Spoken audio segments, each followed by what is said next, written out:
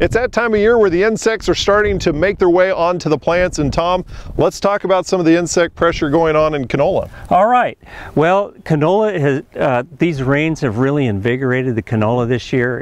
I think it's a wonderful looking crop, a lot of yield potential, and most of the aphid pressure is past now, the flowering's past, but I still think that if farmers with all the yield potential we have here need to not ignore this crop.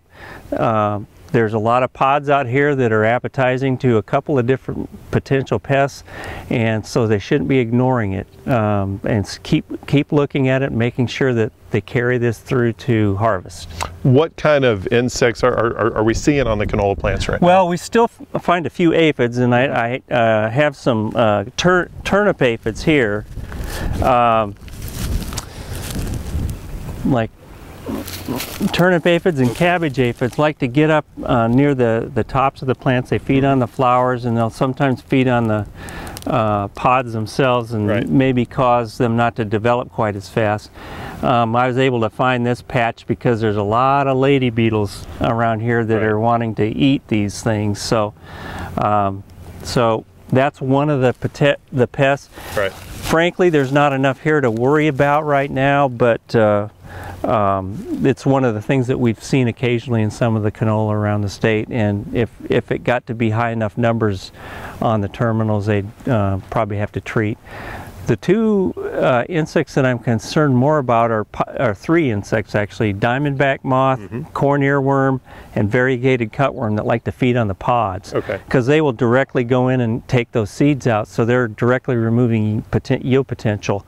And it just is important for the scout or producer to be out here and on a weekly basis look and see what's going on. If you do it within on a weekly basis, you should be able to catch anything that's coming in before it causes too much damage, and then be able to make a decision on whether you need to treat or not. Now, as they're out scouting for these insects, what's kind of the threshold to where they actually need to treat? With pod feeding insects, sometimes we look at, I guess right now I would say with the two pod feeding insects, I'm thinking of 2 larvae per plant. Really? Yeah. Okay.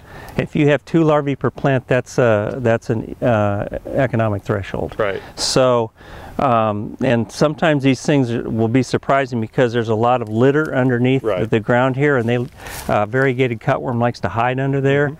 So you have to sometimes get in the field and brush away that to really find them, and you'll find these things curled up.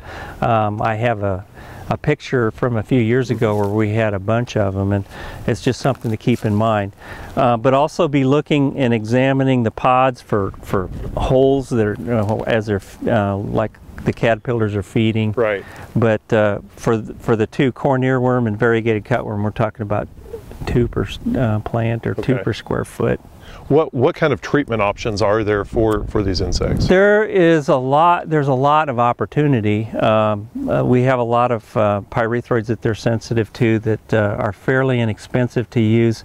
The key is to just make sure you get good canopy penetration with the product, so that it gets down into the plant itself and gets them.